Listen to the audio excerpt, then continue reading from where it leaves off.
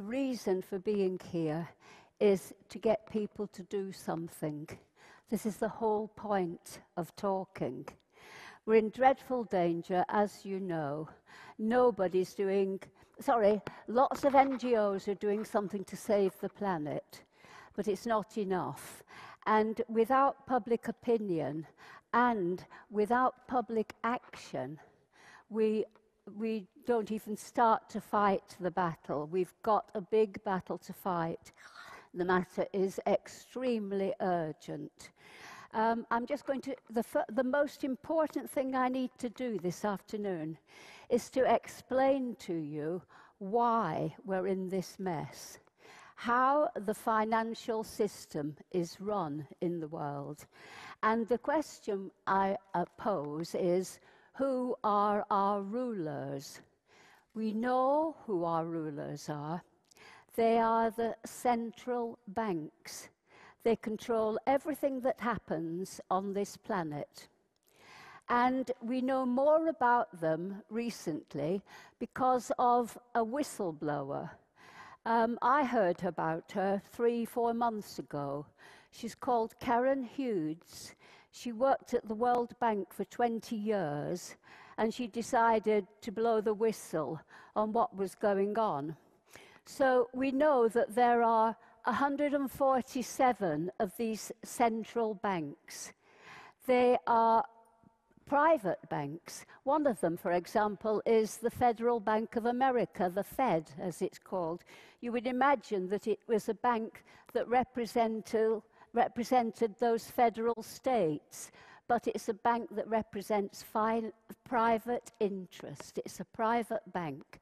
The most important of these banks is the Bank for International Settlement, which is based in Basel, in Switzerland. And these banks, they don't have to report to anybody. They act completely on their own. They're not responsible to anybody for what they do.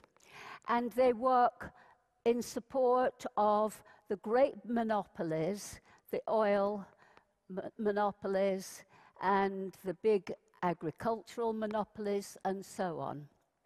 And they meet every 2 months to discuss how to run the world. Their aim is to control all the finance of the world and to own everything. And according to Karen Hughes, they're almost there. They own almost everything. Now then, the way that they do this is they make debt. What they do is they print money, except today they don't need to print it. It's called fiat money.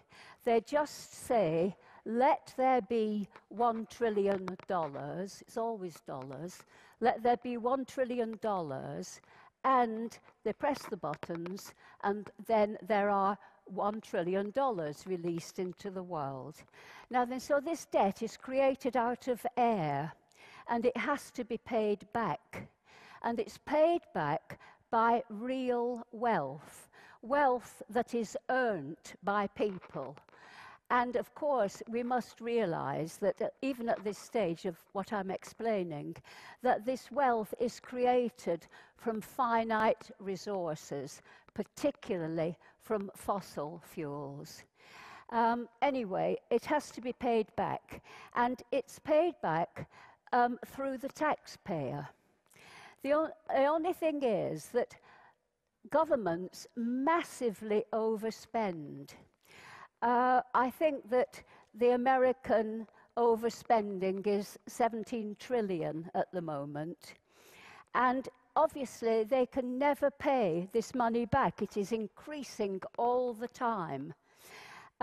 But the important thing is, and by the way, this taxpayer who's supposed to pay it back isn't even born. It's a child not even born tomorrow owns thousands of pounds already. And it never does entirely get paid back. What's important is that the interest is paid. They pay interest on all of this.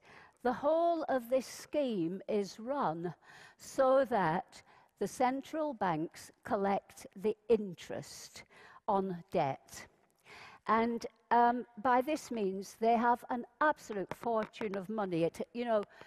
Mathematics, how something that starts with 1, if it doubles, and it is phenomenal, the amount of money they're supposed to have in their books collected by this debt.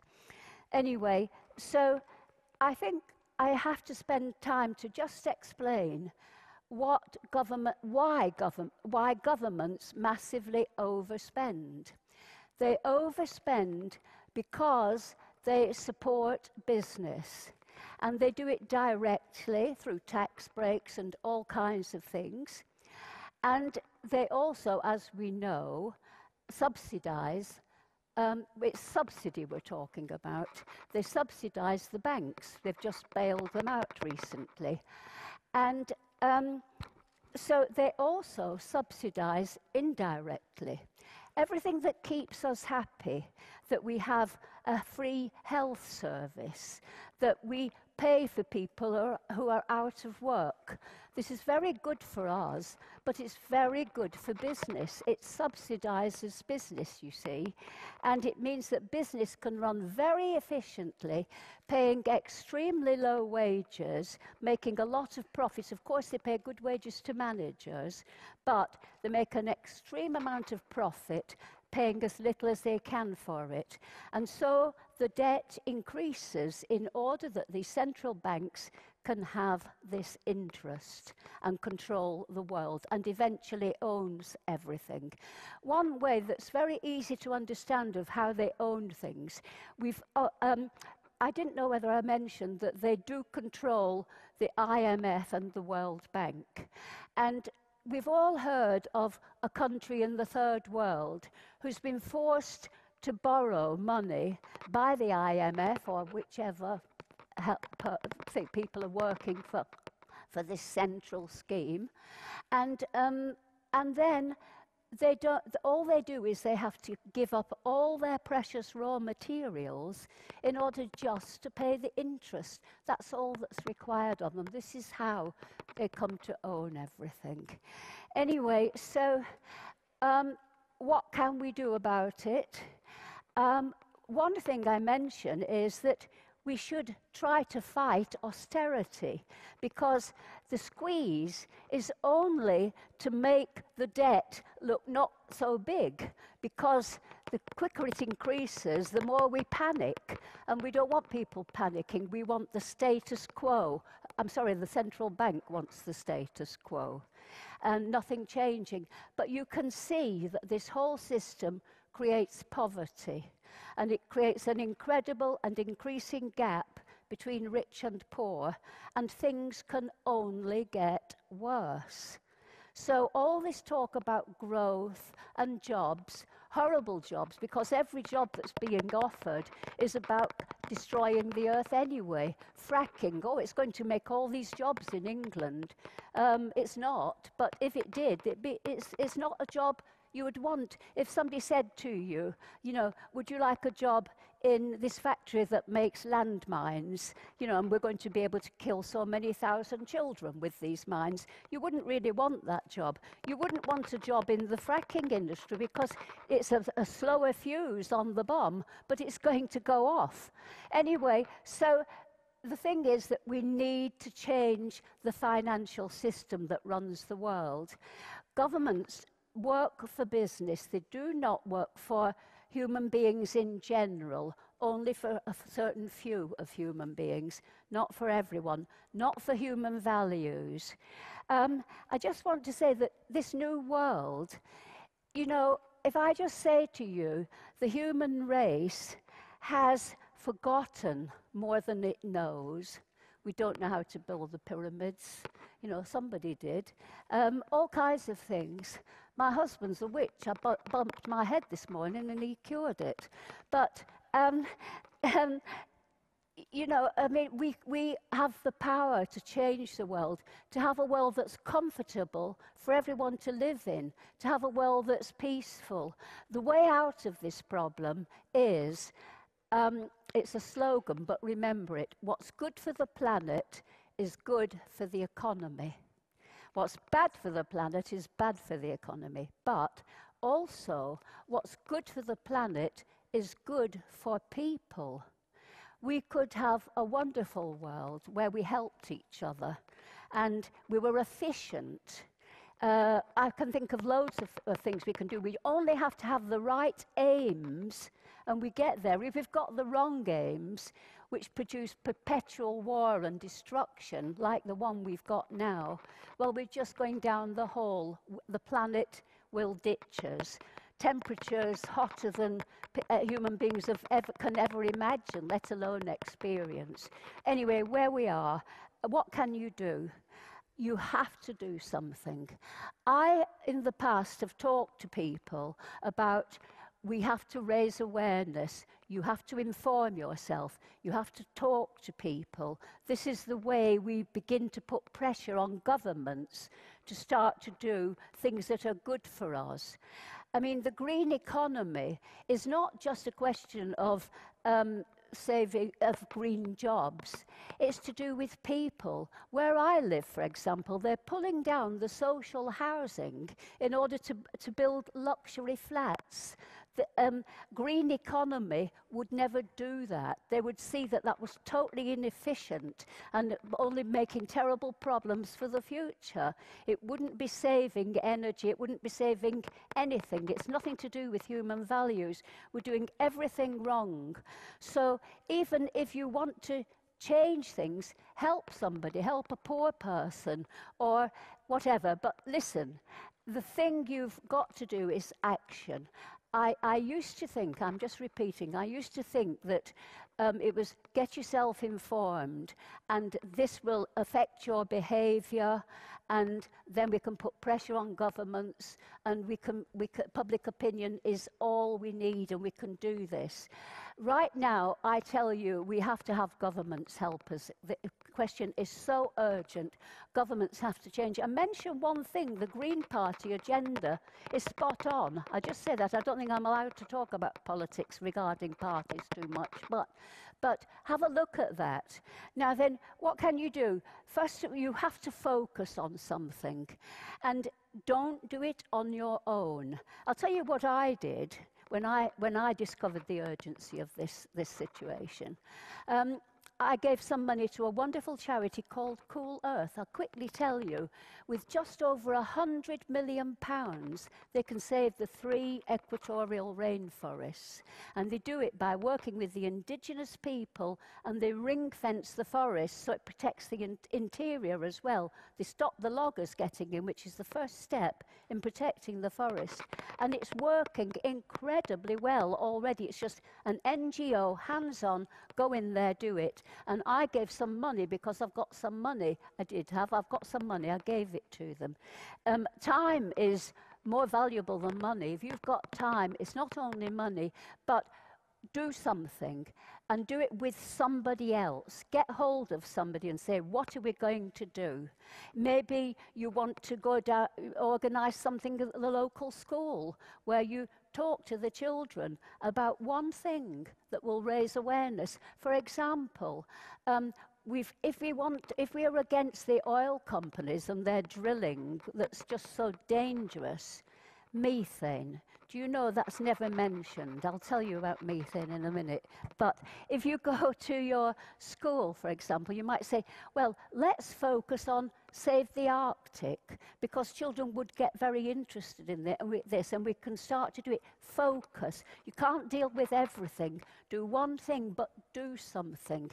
And you will find that people come to you and things build. If you do one small thing, that's the first step, and you will go on. You will discover more. It just will happen to you. You must do something, not think somebody else is going to do it. Methane, you know, it's not factored into any of the discussion about what is the most poisonous gas, is it worse than coal, and all this kind of thing that we need to know. Methane, when it's released, it is 20 times more dangerous than CO2. It causes more heat and more pollution, trapping us in. And this is on a 100-year scale. If you take a 20-year-old scale, because methane dissipates as time goes on, over a 20-year period, it's 100 times more dangerous, more heat-producing than carbon dioxide. It's never even mentioned, because what happens today is that people, they take everything in isolation. This is why the facts are all so misleading. They just tell you something about something, and that's supposed to be it, and they don't factor into it all the other things that are connected. Everything's connected. Anyway, so you have to do something, and I don't hold much hope out for us. If we go past 2 degrees, some people say it's too late, we've already gone past 2 degrees, then you can draw a line parallel with Paris, and below that, everything red is uninhabitable, because after 2 degrees, you can't stop it going to 5. That is the world at 4 degrees, 5 degrees. There you are.